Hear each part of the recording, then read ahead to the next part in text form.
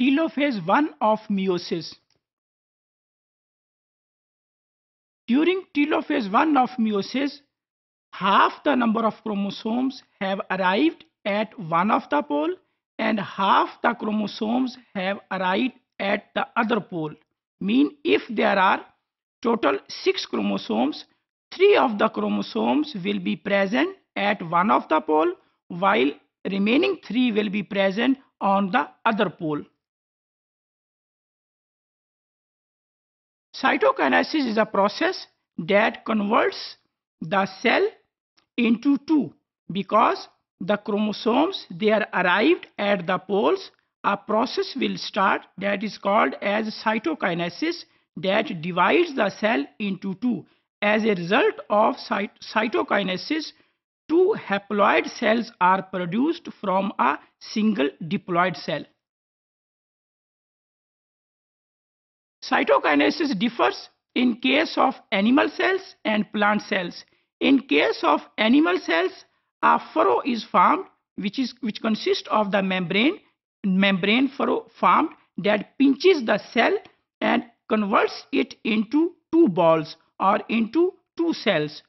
While in case of plant cells, a plate is formed in the middle, ultimately which consists of vesicles. These vesicles they enlarge and split the chromosome and split the cell into two plant cells.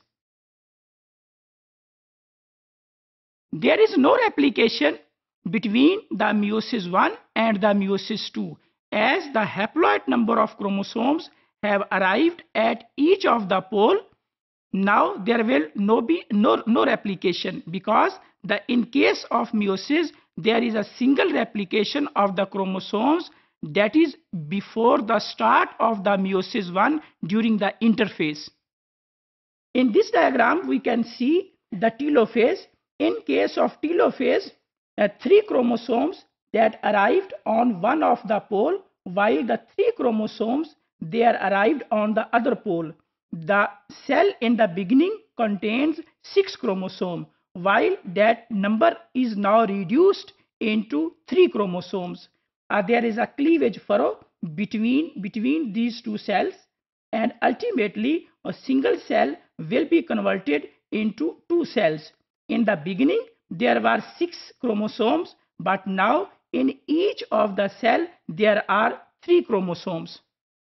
So telophase, if we summarize the telophase, at the end of the telophase 2 cells are produced, each cell containing half number of chromosomes as compared to the cell of mother cell which contain a diploid number of chromosomes.